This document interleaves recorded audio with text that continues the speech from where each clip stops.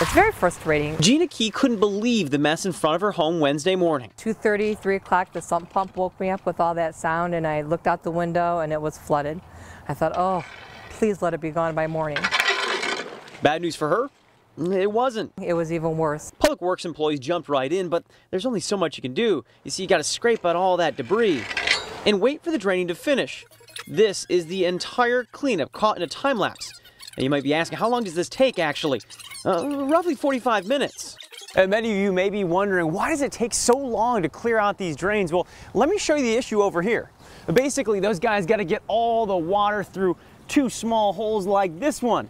And as you can imagine, there's quite a bit of backup. The holes are small because anything bigger would back up the larger drains, causing issues in basements.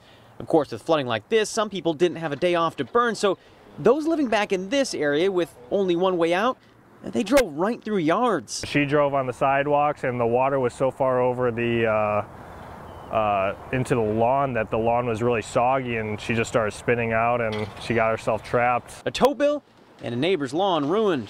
Every time. Yeah, it doesn't really have to be even that heavy. The good news, the road got cleared today. The bad news, those who live here say it's a regular problem. Reporting in Southfield, Matthew Smith, The Now Detroit. Now we talked with